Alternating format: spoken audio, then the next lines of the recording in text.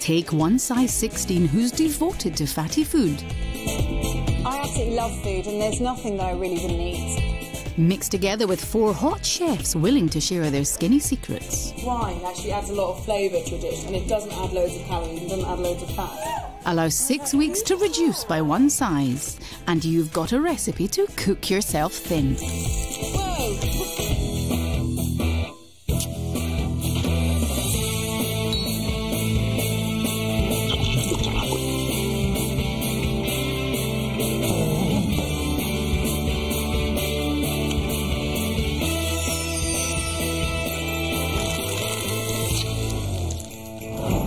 Diets leave us deprived and still dumpy, so give them up. It's time to stop starving yourself and get back in that kitchen.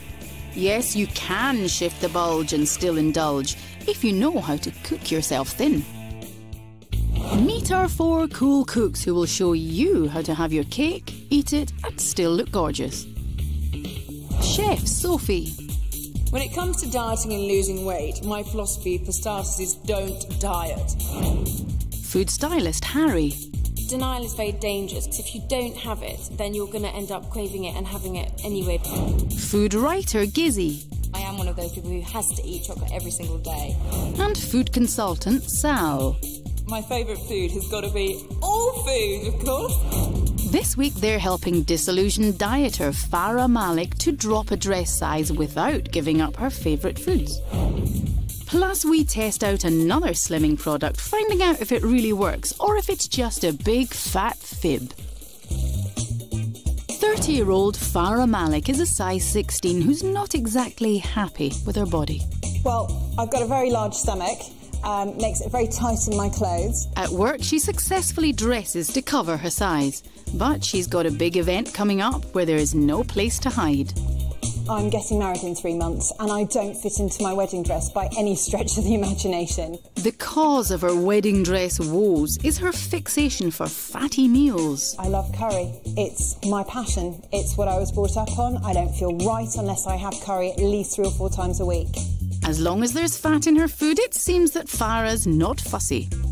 I love lasagna, and not the low-fat type you buy in the supermarket. And she's just as passionate about puddings. Desserts, you can't really beat tiramisu. It's creamy, I absolutely adore it. But this bride will have to stop eating the stodge if she's going to squeeze into the church on time. The great thing about her is she is really foodie, isn't she? I mean, she loves food. She's actually really educated in it. She eats in some of the most amazing restaurants. Now, Farah just loves her curries, but what do we think? 3 times a week? It's a bit excessive, isn't it? Because the big thing is her kind of huge affair with curry is now affecting her chances of getting into her wedding dress. You know, she had a fitting the other day and actually had to be cut out of it because it was too small on her. What with the curries, the takeaways and everything, we've got our work cut out, I have to say. Farah's curry craving means that a chicken tikka can regularly ruin her regime. I love curry. I get actually physically ill if I don't have it on a regular basis. But this fast food favourite can be harsh on the hips because of the fatty curry, greasy rice and stodgy naan bread. Gizzy's challenge: create a creamy curry that's kind to curves. This is some chicken I've had marinating overnight for about 12 hours. 0 fat Greek yoghurt and just some curry paste. I'm going to pop this into a really high oven. I'm making an aromatic rice to go with it. I've got some cinnamon here. I'm using some curry leaves, a big pinch of saffron, a tiny little handful of mustard seeds. When you go for an Indian, you have that pilau rice that's covered in butter and it's really, really fatty. So this kind of gives a bit more of an indulgent rice because you've got all the aromatics. So I'm just going to pour some basmati rice in here and bring it to the boil. Leave it for about 5 minutes. Turn it off, let it absorb all the water for 10 minutes. The sauce. Curry paste. This is just an onion and I'm just going to cover it in the paste. I'm going to take this chicken out of the oven now. This is half fat coconut milk. And just putting in a spot of passata as well. This looks so tasty. There's no way that Farah's going to think this is a pale imitation. This is real. You know, you can see how creamy it is. It's already looking really indulgent, you know. Add some chopped coriander and some not-fat Greek yoghurt. There we go. Hardcore skinny, ditch the coconut milk and add more zero-fat Greek yoghurt. Gizzy's chicken tikka looks fabulous, but will it pass the cook-yourself-thin test? Meet the bomb, technically known as a ballistic bomb calorimeter. It's an expensive piece of high-tech equipment used by science bods to measure the exact calorie count of any food. This is how it works. Food is blended in a liquidizer, placed in a hot oven until burnt to a cinder, crushed to a powder, inserted into a sealed chamber and then charged with oxygen. The food sample is then exploded, revealing the calorific content, which is 543 calories. That's a whopping 1,000 calories less in a single meal. Gizzy's beaten the bomb. Do you want to know a secret? Fish is great for when you're trying to lose weight, but it can sometimes be a little bland. So I've got a really great zesty marinade to perk up any fish. I mix up ginger, garlic, soy sauce, sesame oil, and lime. Marinate for 10 minutes and pop onto skewers and char grill. It's absolutely fantastic. I love sausages. It's one of my favourite foods and I never want to miss out on it. The problem with sausages is they are loaded with fat. And so what I do is take a good pork sausage and I cut the skin off it and take the sausage meat out and make it into 2 patties, and then I put them on the griddle pan. It takes 3 minutes to cook each side. Because there's a bigger surface area, the fat's going to ooze out into the pan and you won't be eating that fat. So my skinny sausage patties are perfect complement to my low-fat version of cooked breakfast, which involves a poached egg, and I always dry fry some Parma ham instead of eating some bacon, because that gives you the flavour but with no fat. That's my perfect skinny breakfast. Farah is fond of fatty foods, whether savoury or sweet. You can't really beat tiramisu.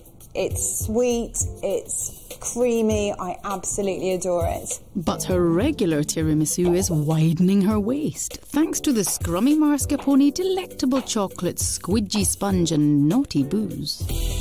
Sal's challenge, a tasty tiramisu that's skinny and scrumptious.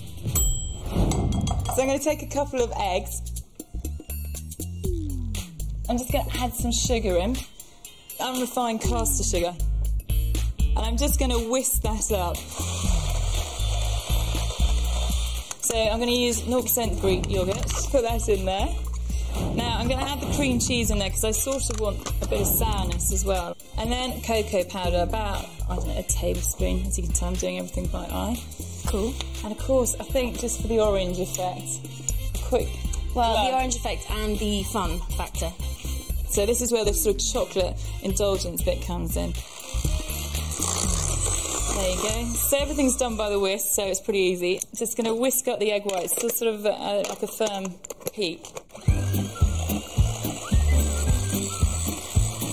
You just put a little bit of the egg white in, and that just loosens that off a little bit.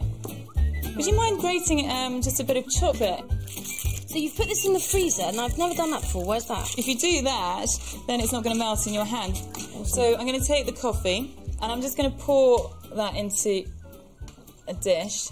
These sponge fingers, I'm going to just dunk into the coffee and orange liqueur. You can use like amaretti biscuits if you wanted to, with a nice sort of almond flavour to them.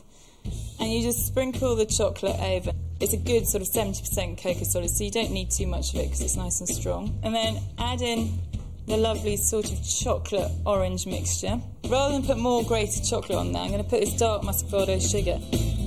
For even skinnier tiramisu, cut out the alcohol and use extra light cream cheese.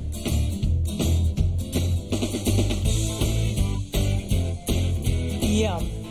Farah's regular tiramisu used to cost her almost 400 calories. Sal's skinny version is 217.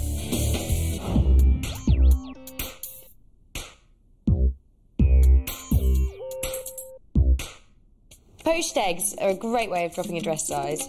Add a splash of white wine vinegar, a large pinch of salt. I'm going to crack an egg, stir the water until there's like a cyclone effect in it, and drop the egg in.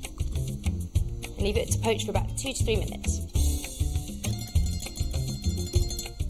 I like to serve my poached eggs Mexican style with corn tortillas and spicy tomato sauce.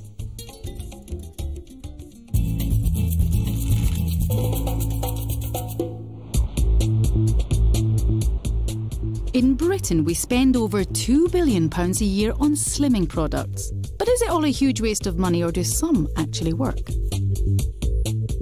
Each week we've been testing slimming aids and supplements. Tonight it's the turn of oolong tea. Those who wish to lose weight are instructed to use the tea up to 3 times a day with each meal. Some distributors claim that drinking oolong tea decreases the amount of fat the body absorbs, as well as increasing the body's breakdown of fats. This process is claimed to lower your blood cholesterol and decrease your waistline. We gave a group of volunteers the opportunity to try out the tea. 92. Our doctor took down all their measurements, and the ladies agreed to drink the product for 4 weeks. But there was a twist. Group A were given the real product, but unbeknownst to Group B, they were given a bottle of flat cola to dilute with water 3 times a day. Will the genuine product help Group A lose weight at 0 calories a cup? And what will happen to Group B as they try out our high-calorie cola drink? Find out our results later in the programme.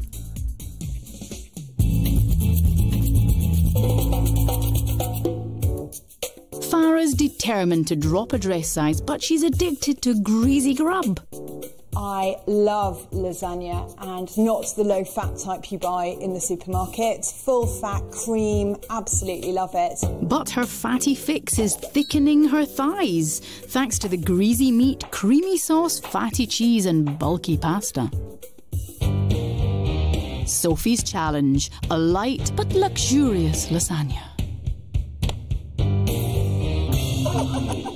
I'm going to make a version for her which is far superior, so much skinnier for her. I've replaced a lot of the meat with lots of cut up vegetables. You've got carrots, which gives it a nice sweetness. Now I've got some ground minced beef here, and I've used kind of extra lean, which is much better.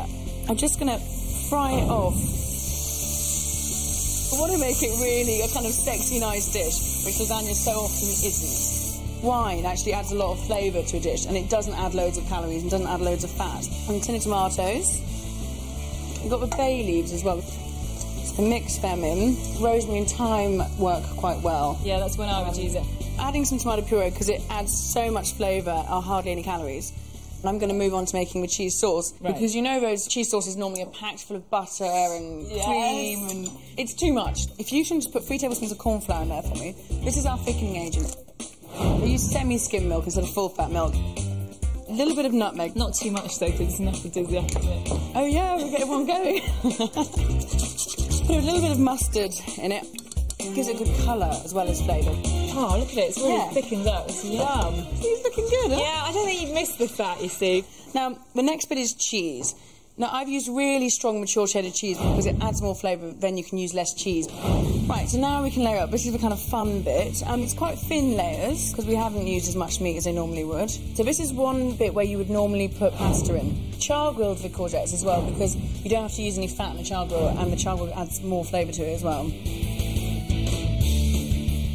Now, because Farah doesn't have much time, I've used fresh pasta sheets because they take a lot less time to cook than dried ones. Peeled red peppers. They come in a jar of brine, not oil. With all the extra flavours from the caramelised meat and the vegetables and stuff, you're not really missing out on anything.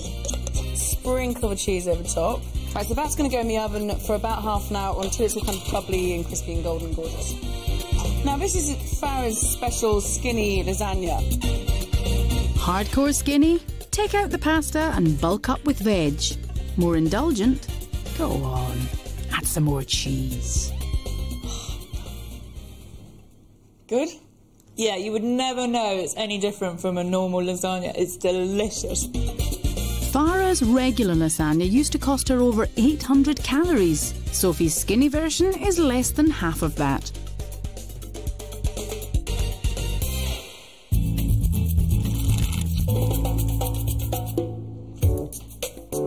Farah's fanatical about food, but this busy businesswoman can't cook. I absolutely love seafood, so if you can show me a dish that centres around seafood, I'd love to learn it.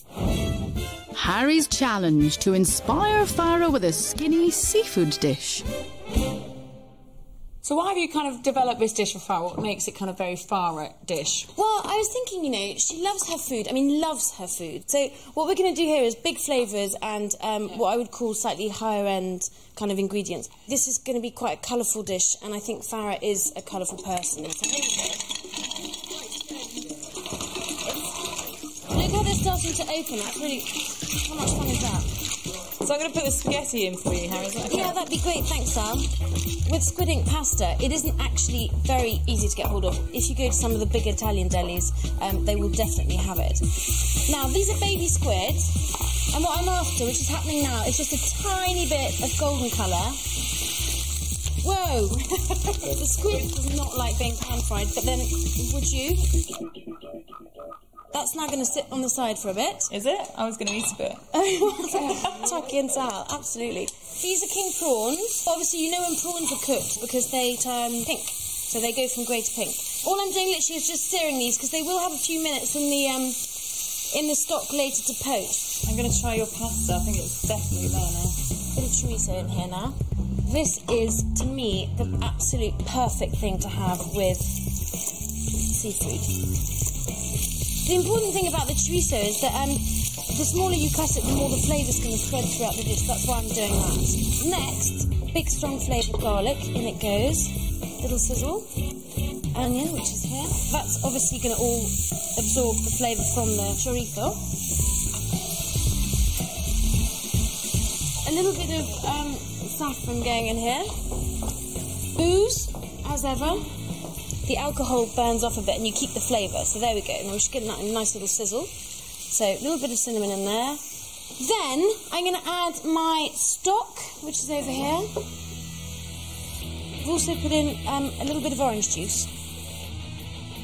Okay, so now that that's bubbling away, I'm just going to put the seafood back in to poach.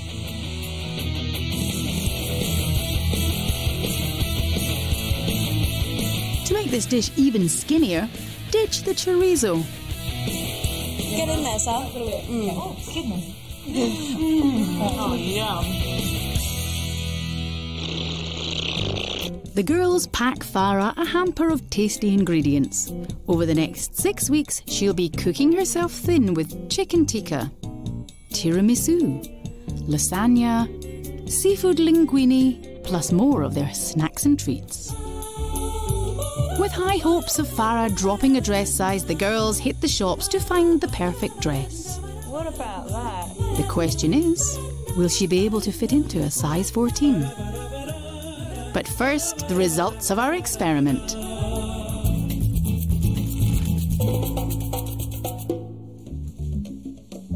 We're buying more of them, but do weight loss products actually work?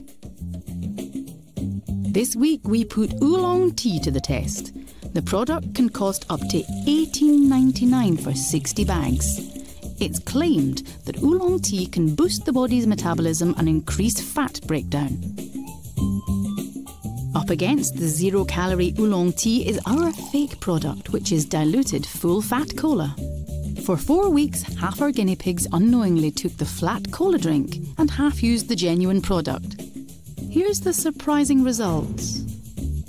On the real weight loss product, oolong tea, the women actually gained an average of 1.9 pounds. I found the tea in itself refreshing, but I certainly didn't feel that it was making any difference to how I ate or how I felt about myself. In fact, I ate a lot more, and I think the tea increased my appetite. How old are you? In our little test, the women consuming the fake product also put on weight. They gained an average total of 2.2 pounds. Hardly surprising given the extra calories they were consuming. I didn't feel kind of weight was dropping off easily or anything. I don't think that the drink changed my lifestyle in any way. So, dismal results for both the genuine and the fake products, as none of the women actually lost any weight. Bring on the professor. I think it's misleading to imply that you can just drink 3 cups of tea a day and it will help you lose weight. It's misleading people because they think there's a simple solution to a complex problem. We say if you're going to buy a fat-burning tea, you're better off sticking to your standard cuppa. So long, Oolong. 6 weeks ago, Farah Malik was binging out on microwave meals and dodgy desserts. Our 4 girls' aim was to get Farah to recognise real food with the help of their recipes. Farah took up the challenge and began to cook herself thin, but 6 weeks later, did it actually work?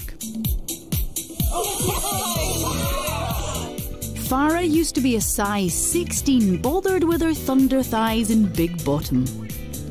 But after cooking herself thin, she's dropped over a stone and a fantastic 2 dress sizes to become a size 12. Farah had more motivation than most. She wanted to get into her wedding dress. But her extra efforts have really paid off. Well, I'm really pleased with the results, actually. I was quite shocked. So you didn't believe our cooking would work? The food tasted so good, and, you know, you're taught to believe that if it tastes nice, there's just absolutely no way you're going to be losing any weight whatsoever. Yeah. It just makes you feel really good to be able to make your own meals that don't come out of a packet or come from, you know, the delivery boy. My clothes fit again, and it's fantastic, so I'm really pleased. Thank you so much for your help. Next time, can another disillusioned dieter drop a dress size on a diet of strawberry tart? Absolutely amazing. It didn't fall apart. Fried chicken and coleslaw. We are not cutting back on the crunchy crispy factor. That's got to be the most important part. And kebab wraps. We now have a nappy.